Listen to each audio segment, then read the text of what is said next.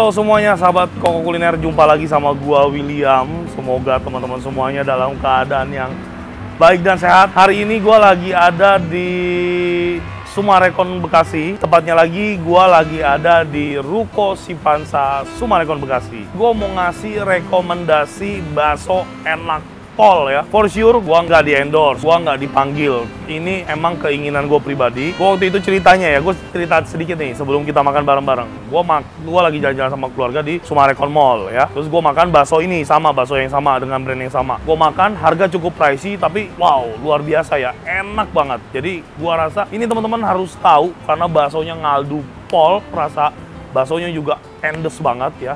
Jadi hari ini gua lagi ada di Bakso Abang ya. Dengan tagline dari anak bangsa untuk anak bangsa. Gokil ya, ini bakso enak pol teman-teman ya. Cuman ini kali kedua gue bakal datang, gue bakal makan dan gue sekalian review dan syuting di sini. Semoga rasanya sama, tidak mengecewakan ya teman-teman semuanya. Ini lokasi persisnya nggak usah pusing-pusing, depan Summarecon Mall Bekasi, persis nih seberangnya. Jadi ada di komplek area perukoannya ya. Jadi nggak usah pakai lama. Sekarang kita langsung masuk ke dalam. Kita bakal nyobain, kita bakal makan teman-teman bareng-bareng. Pastinya siapin makanan kalian. Kita bakal makan bareng-bareng. Let's go.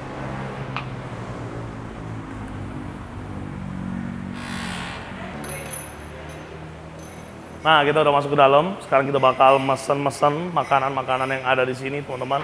Selamat siang, Bapak. Dengan Bapak siapa nih sebelumnya? Pepi. Bapak Pepi. Ya. Kemarin saya makan tuh bakso uratnya ya.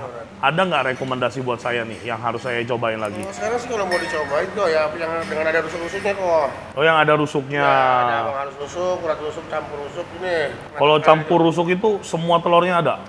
Semua telur, semua baksonya ada? Ada semua kok. Jadi pilih nih, kamu maunya yang mana nih ya? Ada urat, ada campur, puyuh, tadi semuanya digabung dengan rusuk semua kok. Oh gitu, jadi kalau abang campur ini isinya apa aja? Ada urat, ada halus, ada rusuknya juga. Ada rusuk, puyuhnya nggak ada? Puyuhnya nggak ada, dia di masing-masing kok. Oh gitu, ya udah. Berarti abang campur rusuknya 2, ekstra puyuh. Ini belum ada bakso merconnya juga? Belum ada. Berarti ekstra mercon juga. Untuk Koko nih, dari saya pribadi nih, dari uratnya juga dikasih ekstra daging rusuk nanti. Oh siap, terima kasih banyak. Waduh, luar biasa nih. Belum apa-apa udah ngomongin gratisan aja. Kalau bakso telur mah biasa ya, daging terus diisi telur gitu ya. Oke, itu nggak usah, berarti sama aja sama puyuh kan. Kalau ini tahu itu maksudnya bakso tahu? Tahu ada bakso di dalamnya. Boleh, ekstra juga 1. Berarti udah semua tuh ya? Ada lagi rekomendasinya Pak? Untuk pisang hijau nanti saya kasih untuk Koko juga gratis. Aduh, udah gratis aja ini. Ini udah ada pangsit belum? Sudah lengkap. Oh, sudah lengkap. Oke, terima kasih. Kita udah pesan-pesan. Kita tungguin makanannya datang. Kita bakal makan bareng-bareng. Let's go. Oke, udah tersaji semua menu yang kita pesan teman-teman ya. Ini gua pesan semua menu mereka ya. Jadi di sini ada bakso campur dengan iga, di sini ada bakso mercon, ada bakso tahu, juga ada bakso telur puyuhnya. Orang kok biasanya kan bakso telur ayam ya, ini bakso telur puyuh. Bakso telur ayamnya juga ada, cuman gua nggak beli karena menurut gua biasa banget. Dan ini kita tadi mereka kan konfirmasi ke ownernya kalau kita mau syuting terus dapat komplimen gitu, kita dikasih bakso daging sama dikasih es pisang hijau. Tapi tetap kita akan melakukan honest review ya. For sure sekali lagi gue datang ke sini karena rekomendasi gue sendiri. Gue udah pernah makan dan menurut gue ini enak banget baksonya. Jadi mudah-mudahan rasanya nggak berubah dan tetap gue bisa ngasih penilaian yang baik terhadap bakso abang. Let's go ya. Kita bakal makan bareng-bareng. Oke, langsung aja ya kita makan bareng-bareng. Kita bakal cobain dari kaldunya dulu yang paling pol di sini.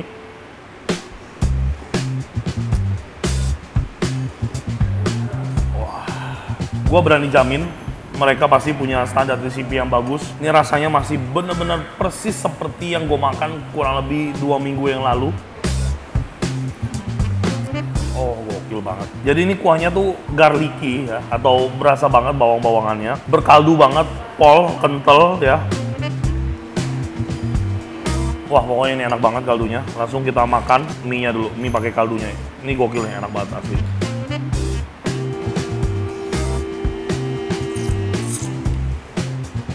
Waduh, gokil. Bakso halusnya.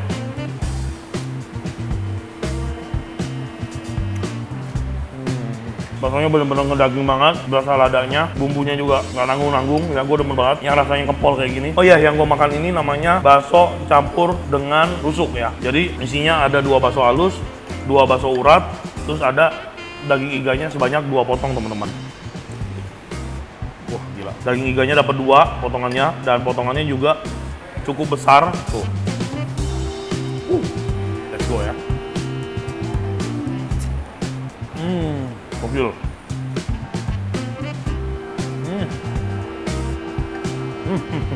Tingkat kematangan iganya mantep bener, lembut, lepas dari tulang, empuk, tapi yang bukan over proses ya, yang sampai empuk banget, sampai hancur gitu masuk mulut ya. Ini komposisi dan teksturnya bener-bener sempurna banget.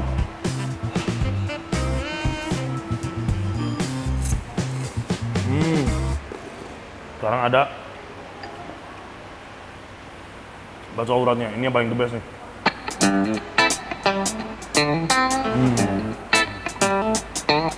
Gua suka sama tekstur kasarnya, gerinjil-gerinjilnya. Jadi ini bener-bener yang the real bakso urat, yang bener-bener masih berasa uratnya teman-teman. Yang masih ada sedikit effort buat makannya, gue demen banget. Oke, kita lanjut ya. Ini ada bakso mercon nih, ini isinya cabai nih. Bakal kita sikat bareng-bareng ya.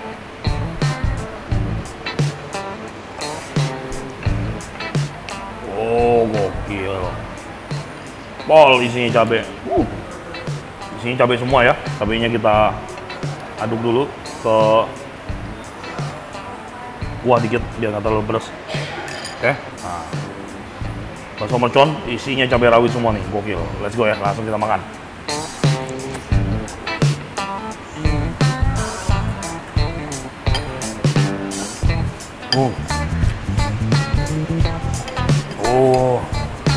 Pol, gokil ya. Sebenarnya inti dari bakso enak itu adalah kaldunya ya. Ini kaldunya tuh bener-bener enak banget ya, kata gua. Gua bener-bener nggak kecewa, bela-belain datang ke sini. Gua niatin buat konten. Teman-teman harus coba. Dia tuh punya 3 cabang. Satu di Summarecon Mall Bekasi, di food courtnya. Satu di ini yang Ruko, berdiri sendiri. Gede, kapasitasnya bisa nampung mungkin 100 orang, 2 lantai. Sama terakhir dia punya cabang di Kelapa Gading ya. Kalau buat beli yang paket yang campur, kita dapat pangsit goreng. Pangsit gorengnya juga gede.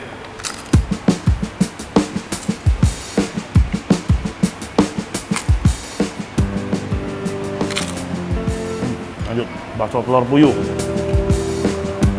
Oh, gede sih ya baksonya. Kita buka dulu. Oke, oh ya. Oke, kayak bakso telur ayam biasa ya. Isinya telur puyuh, langsung kita sikat.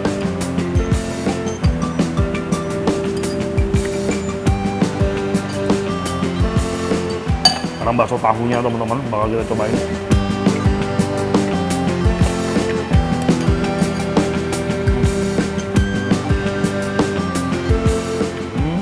Gue berani jamin mereka ini pakai tahu yang super quality, tahunya gede dan lembut banget. Di bakso tahunya juga baksonya nggak pelit, teman-teman bisa lihat. Bener-bener baksonya banyak dan padat banget. Menurut gue ya, sejauh ini untuk bakso harga segini ya, ini nggak terlalu mahal sih dengan kualitas rasa yang disajiin sama mereka teman-teman. Dan sekarang kita cobain yang terakhir adalah bakso gretongan dari si owner. Yaitu bakso daging. Kita bakal belah, kita bakal lihat bareng-bareng isinya. Nah, bisa lihat dalamnya ada daging gilingnya ya. Langsung aja kita sikat bareng-bareng teman-teman.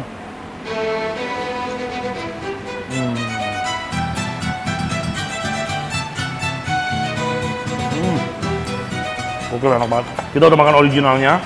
Gue mau racik-racik dikit. Nah, pakai jeruk. Gokil. Terus kita pedesin kuahnya. Nah, jangan terlalu pedas ya. Kita nggak tahu nih pedas apa enggak. Takutnya kepedesan nanti.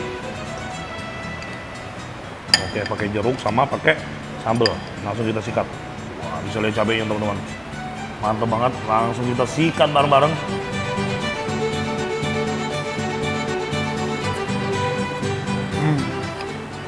Dah, ini no debat, ini approve banget dari gua, nggak ada celah ya. Gua nggak pernah ngasih nilai setinggi ini untuk makanan yang gua review.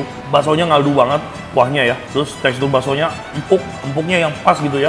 Jadi masih ada kenyalnya, masih ada empuknya. Terus juga apa namanya, daging sapinya juga berasa. Komposisi antara kuah dengan baksonya itu balance banget ya. Terus kita juga dikasih es pisang hijau sama mereka. disuruh nyobain, ya katanya best sellernya.